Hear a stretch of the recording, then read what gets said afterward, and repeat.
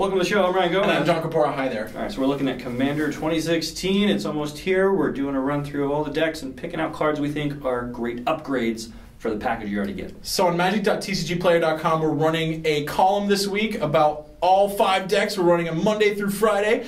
And what's going to happen is a guest columnist or a regular columnist is going to size up each deck, kind of call out the themes of the deck, and then possible upgrades for the deck. And Bruce Richard got Breya, Etherium Shaper. Right, and he kicks it off with Training Grounds being his top suggestion for inclusion in the deck here. So what is this going to do for you? Okay, so Breya is kind of the null green commander. She really cares about artifacts. She wants to build up as much artifacts as she can so she can use her 3 abilities. What Training Grounds is going to do is it's going to just lop off that mana requirement to use Breya. Okay. And that's going to be huge. Gotcha. So then you can spend your mana developing your board, making more artifacts, Yep. and then just cash them in for free. Sure. Get a lot more value that way. I like it. Along similar kind of lines here, Crack Clan Ironworks. Yeah, Crack Clan Ironworks, KCI. So, bit of a disclaimer. I was 13 years old when this card came out, and I played it a ton. Okay, so there was a combo deck in Standard, and you had KCI, you had Crack Clan Ironworks, and you got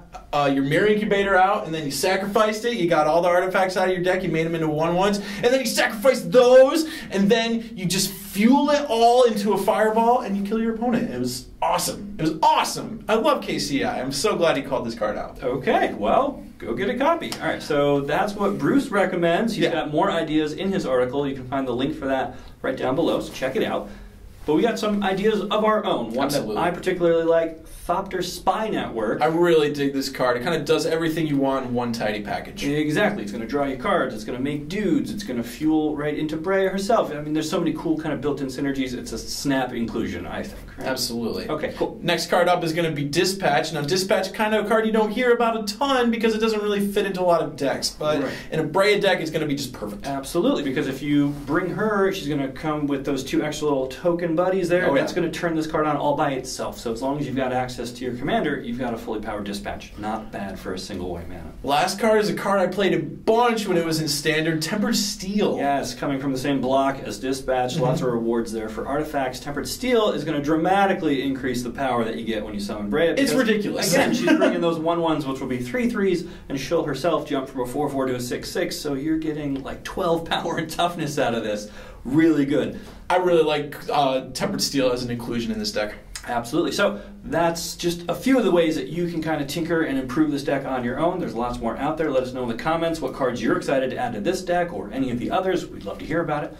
And the best place you can share all that is over at magic.tcgplayer.com. So on magic.tcgplayer.com, we not only have this column running all week, so you're going to have takes on all the Commander 2016 decks from a different columnist. But what else you're going to get? You're going to get articles from the pros. We're just coming off a Modern Grand Prix, a Skred-based red deck won that, so there are going to be some takes on that. There will be takes to be had. You can find those all at magic.tcgplayer.com. We also have a buy list. You can sell your cards to us. We sell cards. You can buy them. So, you know, it's just kind of your one-stop shop for everything.